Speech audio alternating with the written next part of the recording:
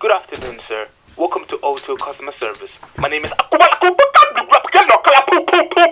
William. I'm here to help you today. Is that your real name, big man? Yes, sir, it is. Nah, fam, that must be your nickname or something, cuz. Oh. Are you telling me that your government name sounds worse than the AK-47? Okay. Mad. Anyway, I want to set up an O2 account, innit?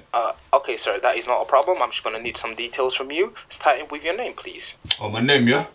Oh, it's D, innit? D in it. Do you mean your name is inside of something? Do you mind spelling it out for me, please, sir? Big man, ain't trying to take the piss, cuz. No, sir. I actually don't feel like going for a wee at the moment. I'm just trying to find out your name. You don't know a man like that to be busting jokes with man, cuz. Man just told you man's name, innit? It's D, cuz. What?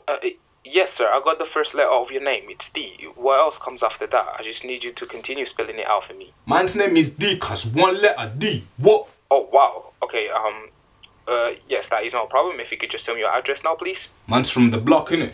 From the block? Excuse me, sir. When you say you're from the block, you mean your household is under construction at the moment? Hey, what do you mean, cuz? Well... Fam, are you dumb? No. Man just told you where man's from, cuz. Man's from the ends. What? No, excuse me, sir. I don't quite get what you mean. At first you mentioned that you're from the block, and now you just said that you're from the ends. Do you mean that you have two households? Is that what you mean?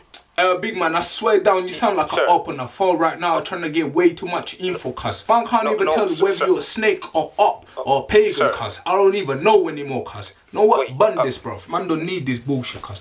So they sound like a pagan or a snake, cuz. These men are trying to fucking trick, man. They can't chat shit to me, bro.